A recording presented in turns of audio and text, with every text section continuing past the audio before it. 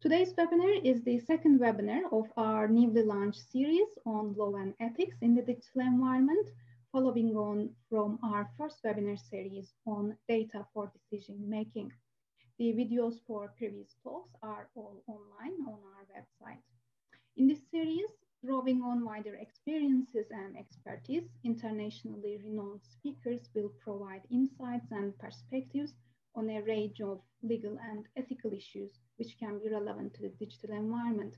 This will include challenges and potential solutions to issues relating to cybersecurity, intellectual property, privacy, human rights, competition, and digital ethics. We will have series on other topics going into next year. Today's webinar topic is on Just Because You Can, balancing the rights and regimes relevant to the digital environment. And it's my great pleasure to introduce you to Professor Abbe E.L, my colleague from the University of Aberdeen. Abbe is a professor in intellectual property law. Her research and teaching focus on intellectual property rights and their intersection with other legal fields to address key societal challenges such as health, information, and education, and responded to climate change. Her research has been funded by the Wellcome Trust and by the AHRC. Before returning to academia, Abbe practiced as an intellectual property litigator for almost 10 years in London, Melbourne, and Edinburgh. Abbe is a member of the Technology Committee of the Law Society of Scotland and of the Public Benefit and Privacy Panel for Health and Social Care of NHS Scotland, and she's actively involved in public engagement.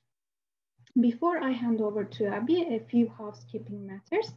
The talk will last about 35 minutes, followed by 20 minutes of questions and discussions.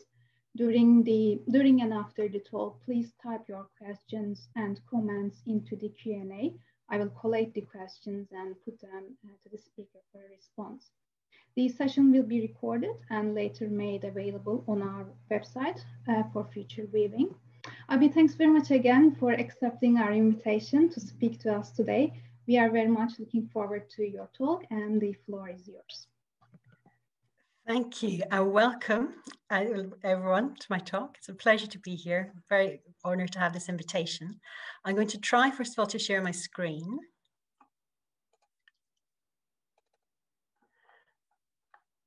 Okay, so I think I've shared my screen. Yes. Yeah. Oh, and thank you.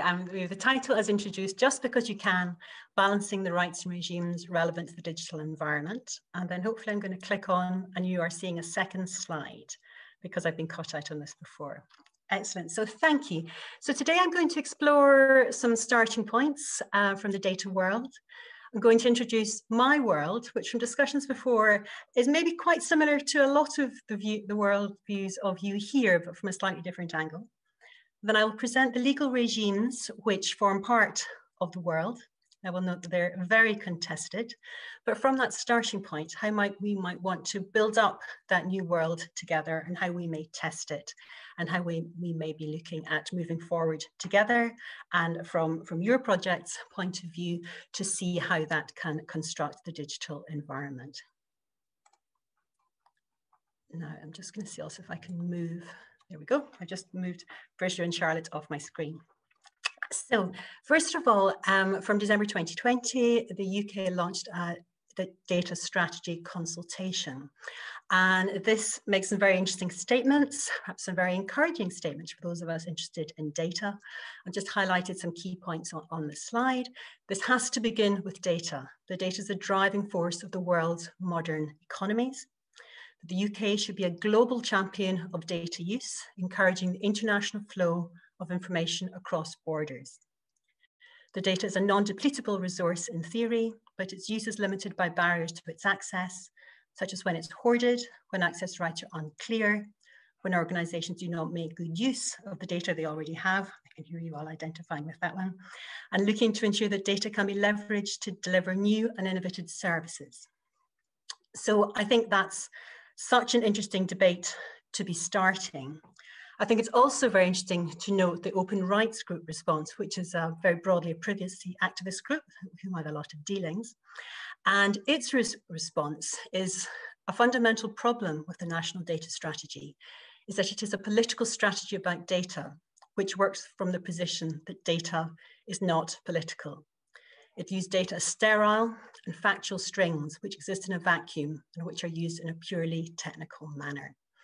And it goes on to challenge that data might seem to be neutral, but over the years, the use which has been made of it, and for our purposes, the use which we might want to make for the highly important goal of environmental progress, are not neutral. And what we will also see across my talk, and I hope in our discussion, so many, many varied views of the approaches one should take to data. And they might be very much informed by one's worldview, one's professional expertise, or indeed within law. Those of you who are not lawyers, there are many, many fights within law, which I will be touching on. And building on that, in relation to human rights and the digital age, which I think we are seeing increasing connections between human rights and the digital environment. We have the UN High Commissioner for Human Rights, in 2019, you've all appeared on my screen again. In 2019, at its best, the digital revolution will empower, connect, inform, and save lives. And I think that this is highly, highly relevant here. At its worst, it will disempower, disconnect, misinform, and cost lives. And I think that with the Open Rights Group is a very important reminder when we're looking at how we can make data work as effectively as we can to the invaluable goal we're all pursuing. So that brings me to my first, just because you can. One may be able to do all sorts of things with data, but should one necessarily do that? And what questions is it valuable to ask? So from that, which forms part of my world and my just because you can questions, I'm really interested in rights and regimes. So as an example, intellectual property rights and a human rights regime. And for about 20 years now, I've been obsessed with the fact that each of these rights and regimes is conflicted internally and it's conflicted externally. And often there's no place to take that fight. I'm also quite obsessed with fights. My world is not about ownership, save, say, owning a patent. But I must confess to getting deeply upset when people talk about owning data. I've done a lot of work with engineering and petroleum scientists. I know they own data. I know lots of policy work says. I'd really prefer not to, love to discuss it. I'm not really interested in products or services. I'm more interested in the fact that the regimes and rights we'll be exploring underpin these products and services. And perhaps if one is overly focused on the outcome of the product, say, it may measure emissions, it may help plotting a landscape, one might lose the other rights and regimes which may be relevant. Perhaps not surprisingly, I'm really obsessed with getting out of silos, which is why I think the project we're working on here is so very, very important. And I'm also very excited about creating something new. So I really hope through my work in general and my contribution today to help to avoid fights. I must confess to quite liking a fight, but trying to avoid a fight, avoid an unnecessary fight, to really find a way when different regimes can work constructively and cohesively together. And my magic goal is to find this golden thread, which is going to come out of this slightly squashed photo, but I have acknowledged its origins. There are so many different fields which can be relevant. First of all, I think it's important to draw them together, and then it's important to work out how one can try and move forward. So from that, I'm very excited to be here. I was very excited when in March 21, the UK launched a consultation identifying environmental principles to inform all government policymaking.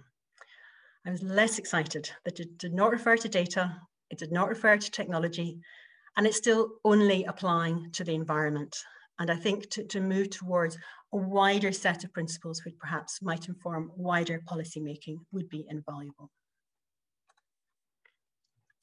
So from that starting point, the cards we have to play, if we like, in my world, which I will be introducing today, intellectual property, privacy, human rights, and competition. I can only, in the time available, provide the briefest of overview. I'd love to take more detailed questions in the discussion or to follow up in more detail afterwards. I also understand that you have Martin Sloan, who I know from Brodie's. He's going to be coming to speak to this group in coming weeks. So I'm really excited that you have that opportunity to develop that further. What I think we will see is that across all of these four rights and regimes, we see public and private conflicts. Some give you private rights, some have a more public focus. Some provide opportunities, but they also provide barriers. Whether they are an opportunity or barrier may depend where you start and how one might frame the problem. And as we will see, intellectual property often wins because you can go to court and get an order. Now, it's costly, it's expensive, it's not necessarily a good idea, but that path is there. It is a different path that one has to pursue from the environmental or human rights angle. And perhaps the recent Heathrow litigation is one example of that. So, intellectual property. Up to a point, intellectual property is quite easy. People have an inherent understanding of it. It might be the Coca-Cola brand name. It might be the idea you've done something really clever, like the wheel. So up to a point, there's a general understanding of that. Intellectual property rights are private rights. They are national rights. So we were talking earlier about how addressing environmental challenges is such a global point. Innovation is also very global.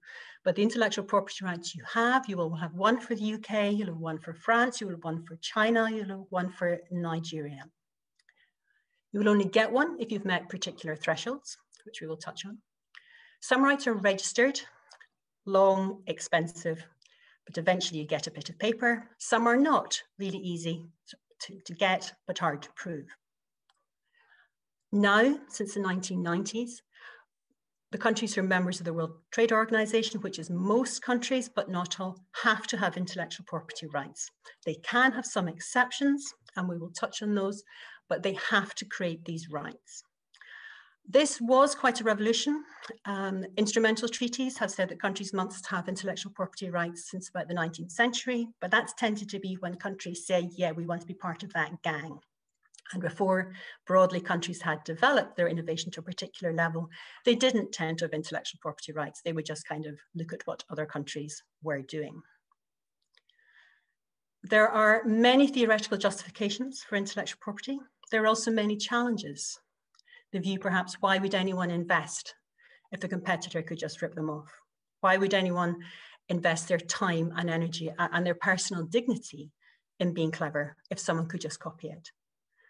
But there's the other view that innovation builds on the activities of others. It develops solutions to global problems, and everyone should be able to share in it.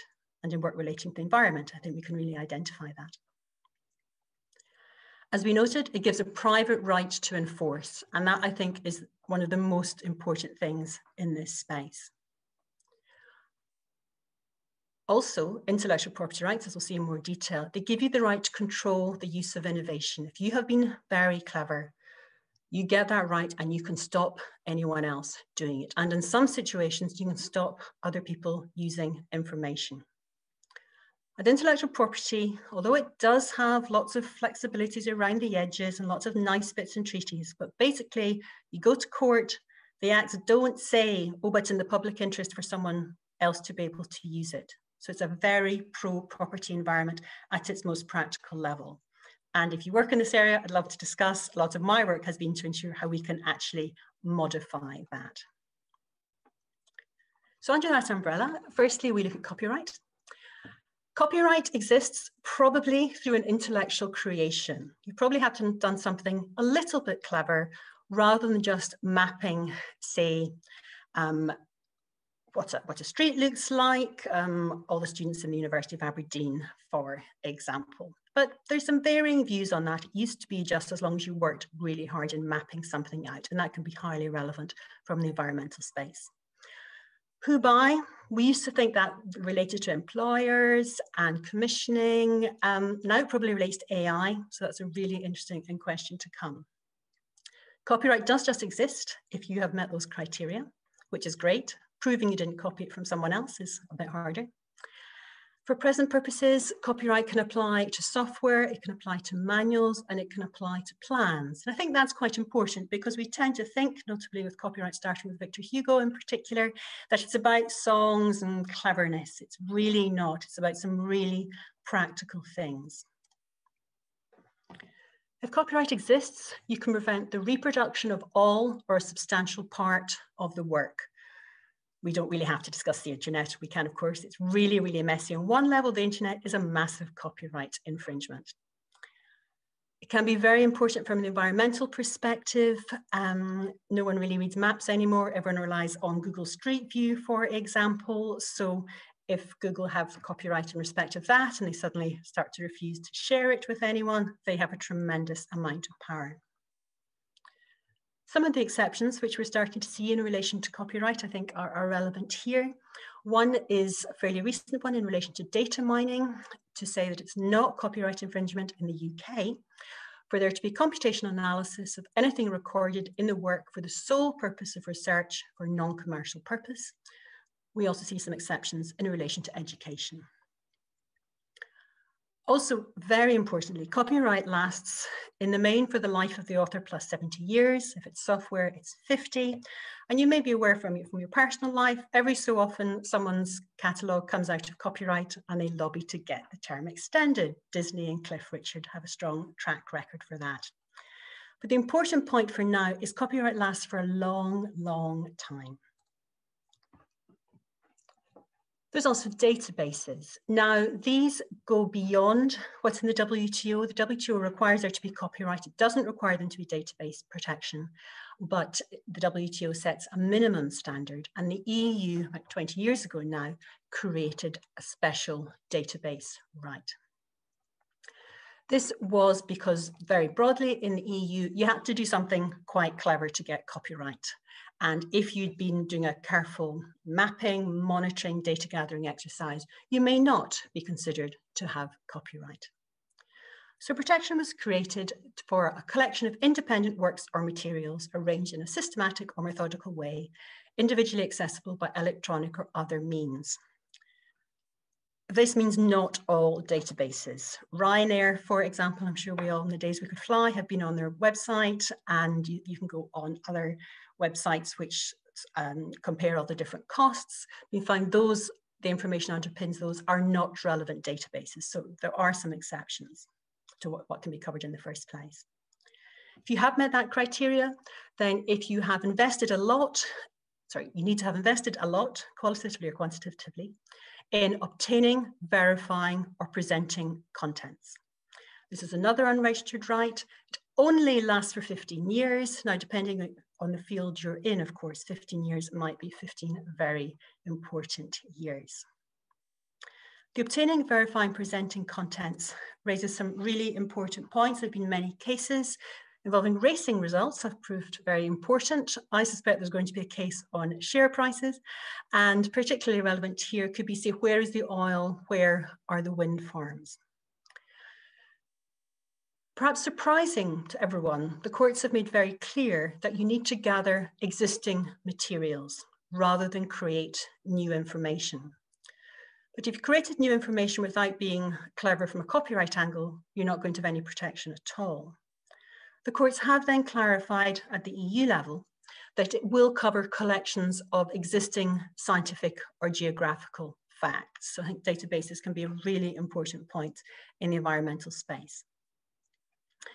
If we have a database, then you can stop extracting or reutilizing the whole or substantial part of the database. So not just sort of the one-off going in and out, but extraction or reutilization. There are some exceptions: fair dealing, scientific research and teaching, and particularly record information, say, scientific databases. So I think that's a really important one to be aware of. It's not very glamorous in the way that a new book, or we'll come on to patents, might be seen as being glamorous, but it really does exist. And as we're looking more and more at identifying information, having it protected, and ensuring we can disseminate it as widely as we can, the fact that someone might actually be able to control who can access that information is really something to be borne in mind. There's a lot of internal angst within databases in particular, and the EU has done 2 reviews on it. It has decided to stick with it. Now, interesting to note, for example, the US does not have a database right, nor do many, many other countries. But the EU has noted the database right doesn't apply to databases generated in the means of machines, sensors, and other new technologies, such as the Internet of Things or artificial intelligence. So it really notes that in many situations, they're not that helpful, but they've both declined to get rid of it or to expand it. So it'll be fascinating to see where that runs in the future. So moving on to patents. Patents are a registered right. If, say, 10 years and hundreds of thousands of pounds you have to spend, then you can get a patent. And this is a really important point in the environmental space. We were talking earlier, saying new wind technologies, for example. Patents are a very effective tool. The government loves the concept of them. They're a great idea to be seen to be encouraging innovation, but actually, depending on the sector you're in, you might spend all your money on trying to get a patent, and then you've no money left to bring it to market. To get a patent, your innovation has to be new. That's a really big threshold, as in no one has ever done it before. An inventive step, which I think of as an intellectual springboard, capable of industrial application. And here again, we're seeing that AI possible angle. Some forms of innovation are excluded from getting a patent. And the important one here is that a program for a computer or presentation of information as such, you can't get a patent for it. And people make lives about fighting over what as such actually means.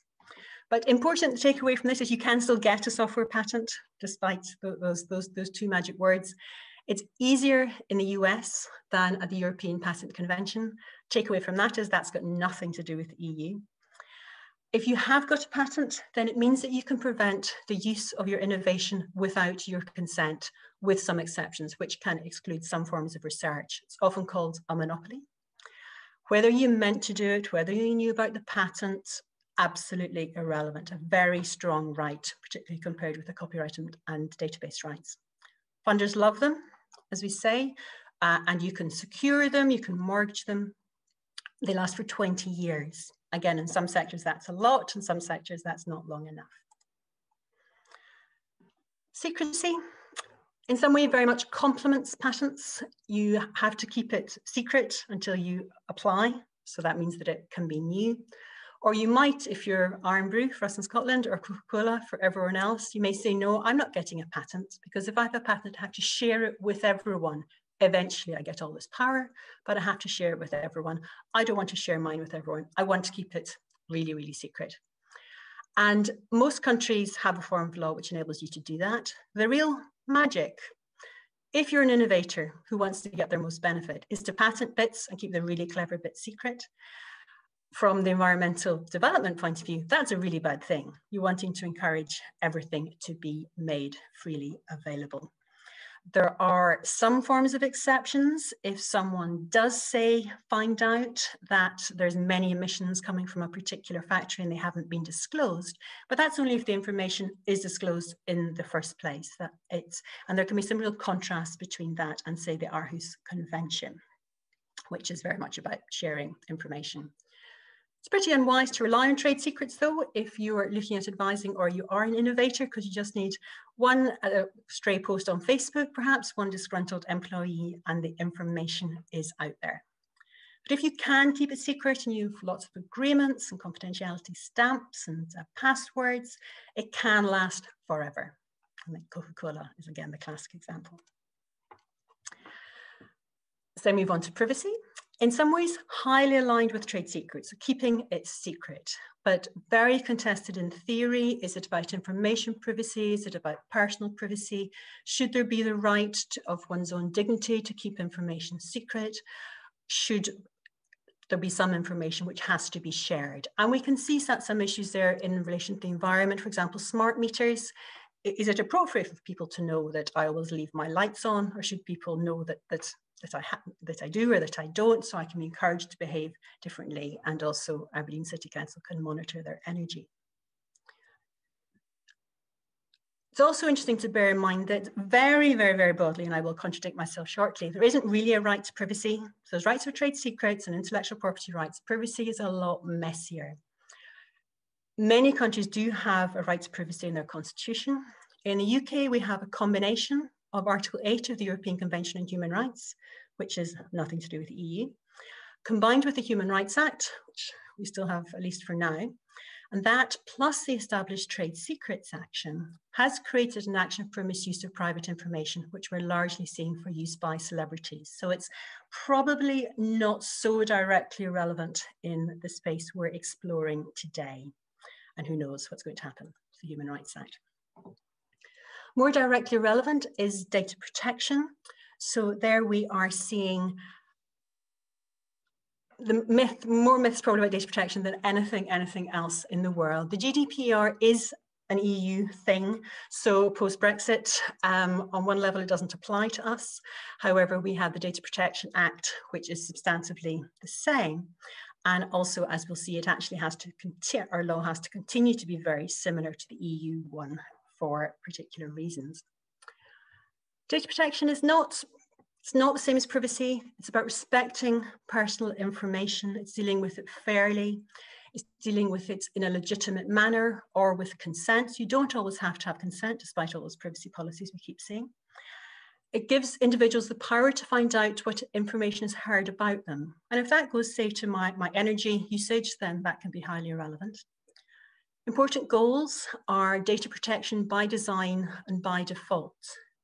But as I'm sure you'll be exploring elsewhere in your session, who says what are those values which are to be encoded can be very controversial. And similar points on automated decision-making. We're going to get the computer to decide whether I use too much energy. Well, that's fine, but does that take into account that I might have a very large household or not? Data protection in the UK has an information commissioner. They can choose to intervene. And if they do, there can be a very large financial penalty which is imposed. There can be a private action, but it's really, really messy. This tends to be developed much more from the regulator choosing to act against someone for not acting in an appropriate way. There can be reputational implications, but most importantly, there can be a huge fine. Against that backdrop, what we often tend to see are policies. I'm not going to ask, but I bet you never read the privacy policies. I never read the privacy policies. But we're also seeing more and more data protection impact assessments. And I think this is likely to be a continuing activity in the environmental space. The more that activity is being planned, which is working for now with personal information, useful to know the EU is talking about more work on non-personal data. But if anything which is related to the human, which is also going to be such an important point in relation to the environment, a data protection impact assessment is really important.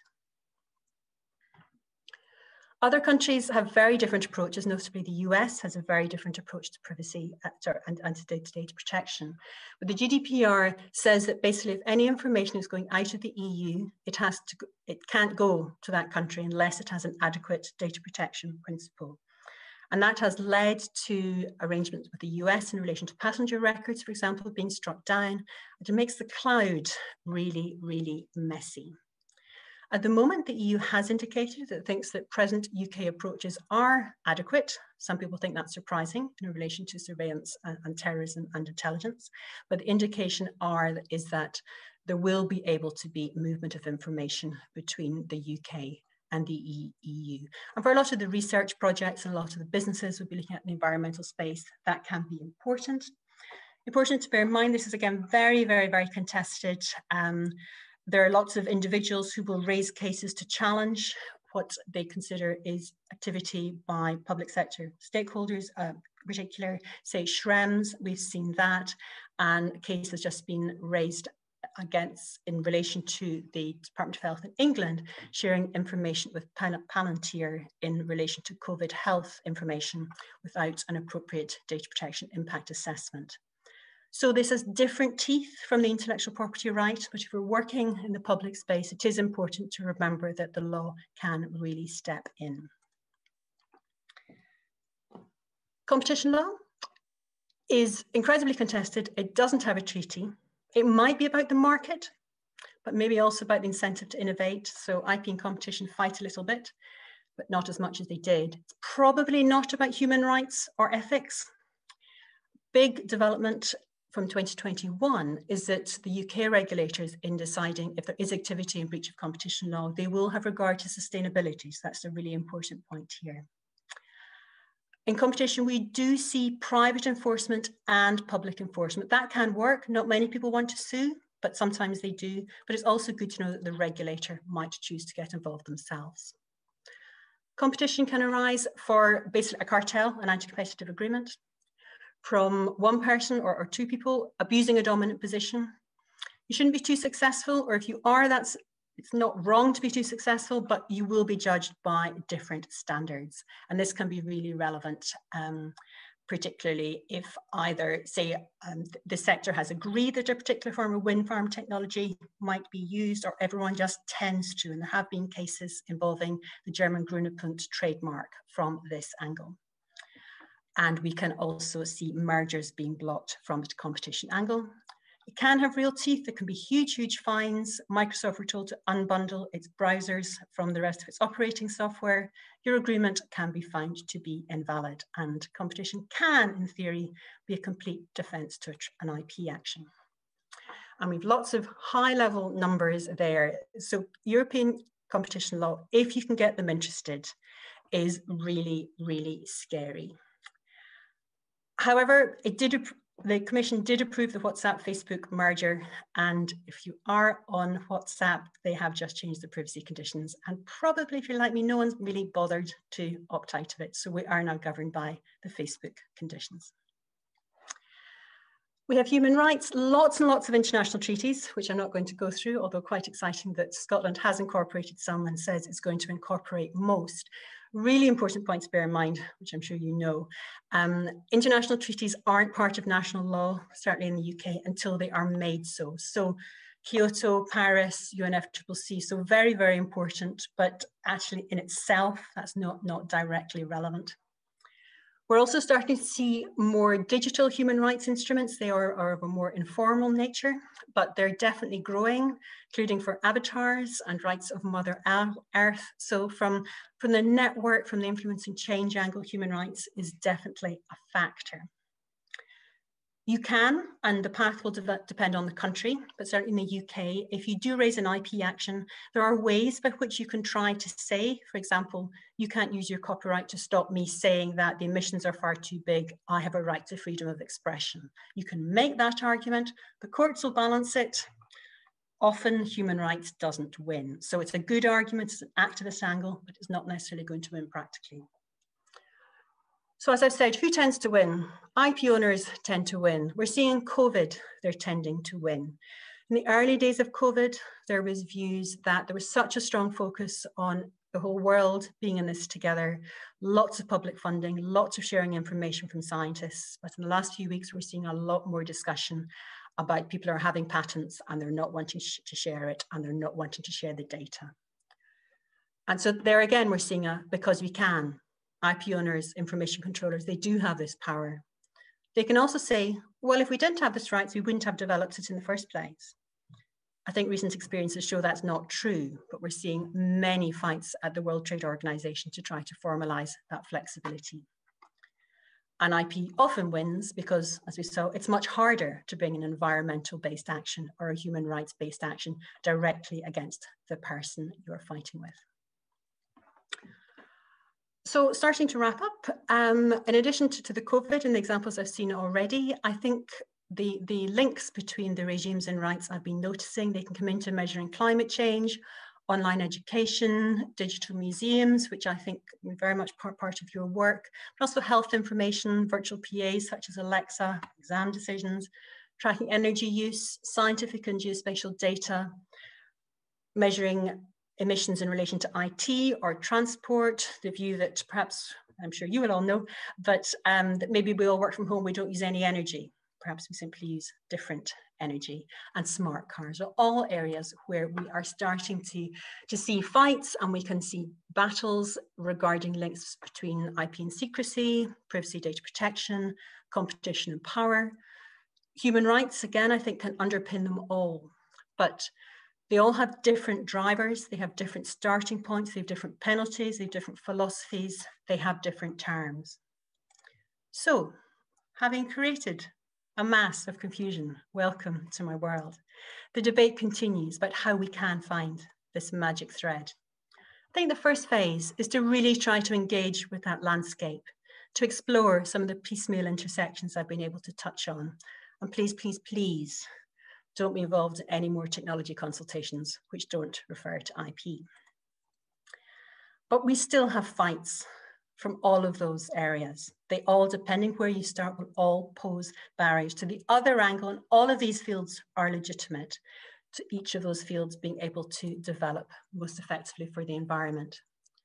So where might we go next? These are my very preliminary magic threads. There's a view you should have one overarching regulator who will intervene, who will make things happen. Now, I haven't seen that happen quite yet, but as Bertie said, I'm involved in the Public Benefit and Privacy Panel. And there, because we have the data, we have data controllers who are responsible for data. So that means a process has been able to be created that if researchers want to get that data for valuable public interest related research, then that can be obtained. But we, those of us who sit on the panel, are obliged to have regard to a wide range of factors. Or perhaps there isn't such a person, because perhaps the information doesn't belong to anyone at all. And I've also the privilege of being involved through work with IUCN of negotiating the new UN Ocean Treaty for areas beyond national jurisdiction. And maybe I'm the really annoying person who sits in the room and say, please, can we talk about IP? When we say open access, what do you really mean? Please, can we say that if it is in a database, subject to database right or copyright, that countries have to require it to be fully shared? We will see.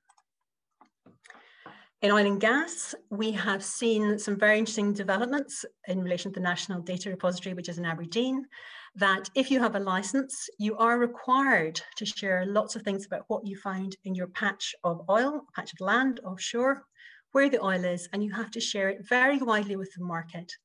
And certainly up to a point, that seems to be done irrespective of the fact that that information might otherwise be secret, or it might be the subject of intellectual property rights. And if you don't do it, well, you don't need to, but you will get your license to drill taken away. So this has been a very interesting proactive view from one regulator. It has been done in Canada. They tried to challenge it from a copyright angle and they lost. But, and this is a final area of law I'd just like to leave hanging there with you, that has led to a challenge under a trade investment agreement. So a challenge by the private sector IP owner against the state. So even if we can arrange a balance at a horizontal level, there's still that other level of dispute to bear in mind. Perhaps much more effective is to have a focus very much on standards, possible models, ISO, sustainable timber, having a very inclusive approach towards the environment, to try to bring everyone together, to try to get agreement. I'd love that to happen. I'm too much of a nasty private sector litigator at heart to really think that can be the best way, but hopefully that is an important way to build our new community. Thank you. I'd love to have questions. Thank you. Thanks very much. It was really a fascinating and very interesting talk to see, how these different fields can intersect each other in this digital environment and how different perspectives they can bring in, different interests at stake. It was very interesting. Thanks very much. I would like to now open the Q&A session, and one of the questions we have got is whether you could discuss maybe citizen science, IP, and privacy implications. Sorry, there was something before. There was IP and privacy, and the first thing? Citizen science, IP, and privacy implications. Citizen science. Citizen science. Yeah, right. Yes, so that kind of depends what is being done. So say we have a group, and in the IUCN work I've been doing, I know that people are going out to sea and they are catching things and they're analysing that and they're wanting to share that fully. So if we take that angle, then they have done that work and they will have copyright or database rights in what they do. They may then choose to publish it. Really important to say that IP is a right to exclude. You don't have to exclude. And many people say to me, Abby, you worry about nothing. This is totally fine. People want to share. And that's perhaps much more likely what will happen in the citizen science scenario. So they will make that available, and they may just not play this IP game. They may say make it available on, say, a Creative Commons license, and I had some of those on my pictures. And there's a variety of mixes of Creative Commons license you can have. You could say for everyone for any use, or maybe for only non-commercial purposes. So that may not lead to an IP fight at all. Another angle perhaps is if we have someone who has gathered a lot of information about, I don't know, people who leave the lights on in the streets, and that number 6 are really bad and the emissions are really, really high, and they get that information and they want to publish it. Now, if that information says, you know, the people at Abby Brown lives at number 79, then from an IP point of view, I can only fight with someone about IP. So if you publish that information about IP, I can't stop you from IP because I don't own the IP. I could maybe try and complain and say, well, but that's information about me is private. That's when we have to go back to that celebrity-based action. And then you might say, I have a reasonable expectation of privacy of, and this would be a really interesting one, of being able to leave my lights on all night and no one being able to complain. Not quite so sure about that. That's a different thing from walking your kid down the street in a buggy, which is what happened to J.K. Rowling from Harry Potter. So that's in some ways actually a really interesting example of just the real clashes, that sometimes we have laws which don't speak to each other. We have seen IP and privacy, we have seen clashing a little bit, say, in people's diaries, most recently Meghan Markle and the letters from her father. That's probably the most pronounced example of seeing IP and privacy clashing. So I hope that's helpful. And if that wasn't helpful or you're meaning something different, please do let me know. Yes, thanks very much. Ron, I was wondering whether you would like to follow up on the legal enforcement point of view that you raised. Okay. So two things, really, to go back to the citizen science one, Abby, and thanks for your answer, is it's increasingly common in the environmental science sector to use citizens as part of how we gather information around the environment, right? And there's usually two goals for it. One is an exercise in gathering information. The other exercise is in educating citizens on the importance of environmental aspects, and the two are often conflated. We then, you know, and I've also been curious, when we do this exercise, IP and who owns the data is usually not considered in that. It's just more seen as as generally a good exercise. And I was just curious in that space. Likewise, we've tried to do equivalent stuff in farming communities where you do get people get very, very precious about their data. And again, you get into these discussions of how you aggregate data and who owns what in terms of IP. But it's that bit that I'm curious about on the citizen science. Really interesting. And I think a classic example of the clashes of different angles. So on one view, doesn't matter if they're citizen scientist, it means if you're an employee or not an employee from a pure IP law perspective. So if I employ you and you do stuff for me, then I own the copyright in it. If I ask you to do it, and this often arises, I might ask you to do a website, then you will own the copyright. Even if I pay you loads of money, even if I don't pay you any money, you will still own the copyright. So that's a really important point to make clear, that any rights which exists, maybe copyright, maybe database rights, to make clear that you will own the intellectual property rights in it. If that information involves someone's private life, then, I mean, on one view, they are choosing to share that information with you. If it's been entirely clear they don't have a reasonable expectation of privacy because you asked them to share that information about them. So I don't think actually from a legal point of view, privacy would arise. I think data protection may arise if they then give you a lot of their private information, and you then control it. You maybe put it in with lots of other people's private information. You then have to look after it fairly and lawfully.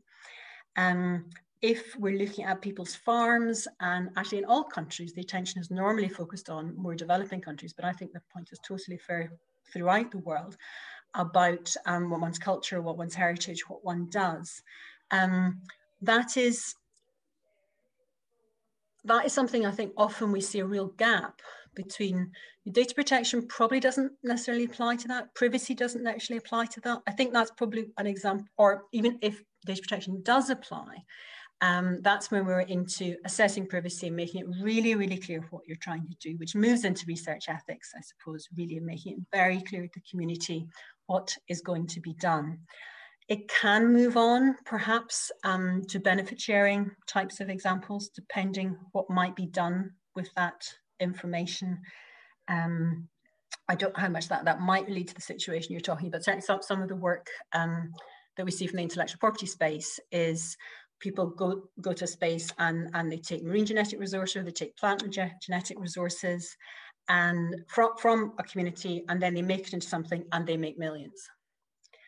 And on one view, that person may still have done some very clever things, so they're entitled to have a patent. But then we get into, say, the Convention on Biological Diversity, which and other instruments are very clear that one should be making clear what reward, if I want to use that language, that could be financial, it could be building a school, it could be educational, one is going to share. So I think they're probably all things that it's really important to make clear. One thing I sometimes use in exam questions, but I think it does apply here as well, is people might be quite happy to give you their information, but what if you were going to sell it, say, to an oil and gas multinational as part of their new green program? Would people be as comfortable with that?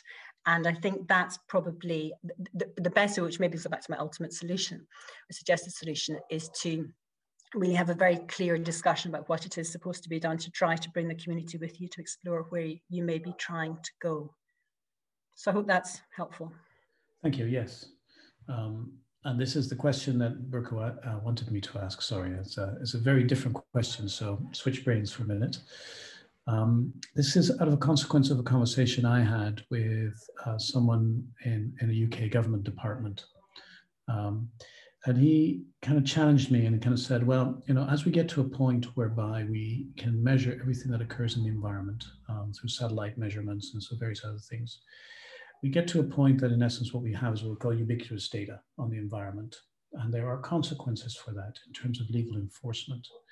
I'm curious what your thoughts are that, you know, both in the space that you operate in, but also in the space that we operate in essence, what your thoughts are on terms of the enforcement agencies and their credibility as we head into this space that we know more and more and more, but we can do less about it.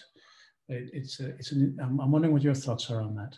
I'm interested in what they mean about that it's harder to enforce.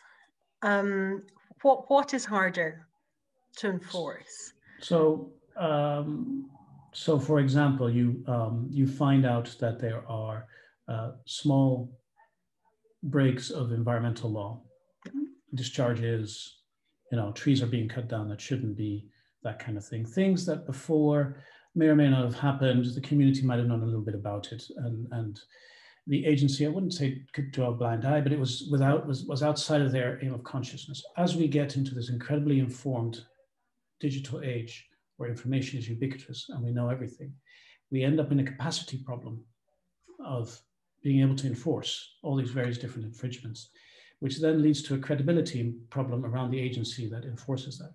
And I suspect that's the view from an environmental perspective, but I suspect that same view sits in the patent perspective, the IP perspective, et cetera, is that credibility around, yes, legally, there are these enforcement measurements, but in fact, we just don't have the bandwidth to go after every single element around that. So I think that raises just really interesting points. And from having started out as saying that, you know, I'm a fighter, the answer is not in fighting. I think that the more that it is seen as you gather information to fight, That's probably not the answer. The IP example is really, really interesting. So this is why you know, big music companies get so badly criticized because they write to teenage kids, because they feel that they have to be seen to be suing everyone, because if they didn't sue everyone, then they can't sue anyone at all. And actually it works incredibly badly because the world objects, and through social media everyone objects incredibly quickly. So I don't think actually one needs to sue. Just because of the information doesn't necessarily follow that you should have to be suing all the time. Then I think there is often a point that it depends exactly the situation that you are looking at. So there will be some situations when there is a relevant enforcement regime and the situation is relevant, but also in many big situations, there isn't a relevant enforcement regime. Or they can be very narrow points. The bigger points, say, you know, Climate Change Act's a public sector obligation, and the fact that all the little bad things that people might do in the middle, or the non-sharing of the patent, for example, which would enable the wind farms to work much more efficiently. There's no link between that and the climate change path. So I think there's that angle too, that sometimes you might not want to fight. Sometimes there might not be a path. And then probably that fight is no different from the fight that anyone has to go in assessing the use of resources. And I suppose I would also think that it's raises a really interesting question about what you're doing to gather the data for. Is it data about knowing when people have done a bad thing? Is it about education? Is it about informing risk and where you're going to prioritize the resources? So I do see the point that if you had, and this is where I think a lot of the big online music companies, you know, they do know, they get the reports and they say that millions of people have been downloading, and then that is what they are faced with. And maybe it's actually really an interesting question: is it the right approach to be seen as being totally top down and enforcement based? Is that the most helpful way to go approach it? And this probably is the approach that certainly I know that IP owners tend to do. They sue a couple of quite big ones, try and make a point. They normally then don't do the education angle, but that also a useful angle in our space. That's a really interesting thought. Thank you. Thank you. No, that was a good answer. I'm handing back to Burko now. Is there any other questions? Or yes, I'm conscious of time, but there's one more question. If you are happy to take that one as well, in relation to, as example, social media data, where an individual invokes their data rights and provides that data to a third party, for example, for research. The question is, could the social media company seek to block through invoking IP rights? So we've got a person who has put something on social media, and then they are wanting to pass that on to someone else. So the situation then would be who actually owns the IP rights. And in many situations, that's when you have to go to those policies that none of us bother reading. But you know, Facebook and YouTube and Twitter, they tend to have conditions which say that you post, whatever you post, you own the IP rights in. But they tend then to say that they give an exclusive, as a non-exclusive license, that anyone can take it and can continue to build on it. They also then tend to have a clause which says that if you actually haven't posted what you did, but you posted something that infringed someone else's copyright, then someone can complain, and then say Facebook or YouTube would take it down. And that's something which gets a lot of criticism, because there's hope to have an algorithm, but we've noted the challenges which can exist with that. But many years ago, in the early days of Demon, the ISP, someone put up John Stuart Mill online on Liberty and complained and told them to take it down for breach of copyright, and it got taken down the next day. So that, I think, was a real point about having lots of debates that the power should sit with the tech companies, because they have the active power to control the activity which is going on, but because well, to be fair to them, they're being incredibly nervous about being found to be liable for copyright for not taking things down. They're more likely to take things down too quickly, and that can lead to freedom of expression type points. On this particular research angle, so some of that may depend on the terms and conditions of the company, whether they have particular exceptions. Some of them may also apply that if you're in a situation where there is a relevant exception for research purposes for what you're doing, then there may not be an infringement in the first place, so IP wouldn't exist. But that comes very nicely actually back to the freedom of expression type example, because as we saw, say copyright will expire eventually, but a lot of systems can't work. They can just work out if a work is protected by copyright, or that someone says it's protected by copyright. They can't work out if it's expired or not. So relying on exceptions, again, is probably not going to work. So we see a lot of confusion there. I hope that answered some of your question. I feel it might not have entirely done. But I think the other angle it could be coming from, I don't think exists practically, but I don't think it would exist from the present laws of privacy and from IP, which I think is another really interesting point. And probably the most important is to be, when you're doing your research, be really, really clear what you're asking people to do, and maybe just a big health warning for people that if they are doing anything with other people's information, to ensure that they know that they are allowed to do it. Yes, thanks very much, Abbe. It was very helpful. I think this brings us to the end of the webinar. Thanks very much again for this fascinating talk, and thanks very much everyone for joining us today and for all the questions. And we hope to see everyone again for our next webinar on the 8th of April, same time. And we will welcome Martin Swan, who is a partner in the IP Tech and Data team at Brody's LLP. And he will speak to us on what we need to think about in the digital environment in the context of data protection, privacy, and IP. So I think we will have more opportunity to explore the area further in our next webinar. Thanks very much again. Thanks, everyone, and hope to see you all by then. Yeah, thank you very much, Abbe. It was really, really interesting. Thanks. So thank you, everyone. Thanks a lot, Abbe.